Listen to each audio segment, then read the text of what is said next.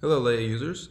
In this video tutorial we will show you how to edit the various components of your contact section. So if we scroll all the way down to the bottom of the page, you'll see our contact section. It has a title, it has a phone number here, and some other text that we can edit. And if you're unsure about how to actually edit any of these little bits using this edit element toolbox and all the buttons in here, please check out our introductory video. It explains what all these buttons do and how you can use them. What we're going to do in this video is go over things specific to the contact section. So as you can see, we have a little form here.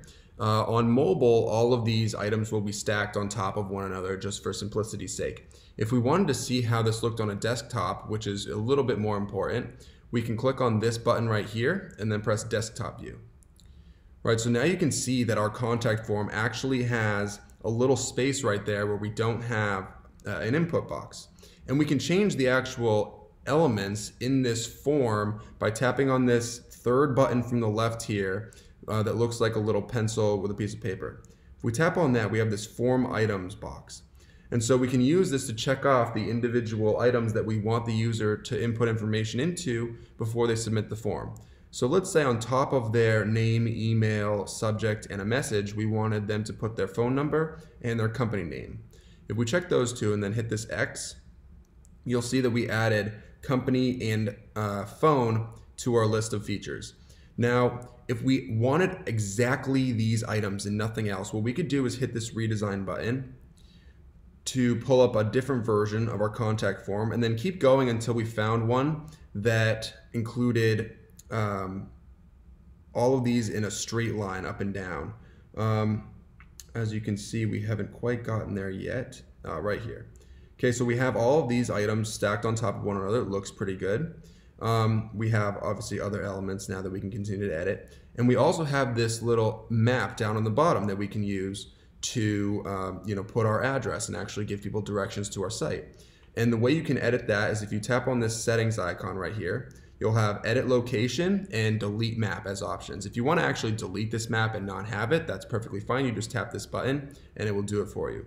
But you can also edit the location by tapping edit location and then plugging your address in. So let's say we lived at, instead, this is our office.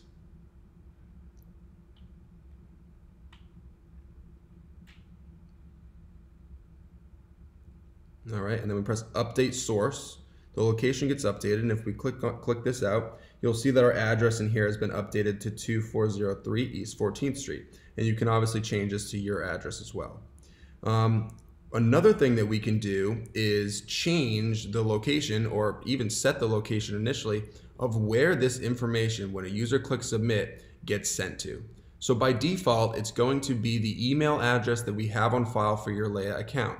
If you have not yet created a Leia account to store your website, please do so. It is 100% free. If you have a Google or a Facebook account, you can just one-tap sign in with one of those.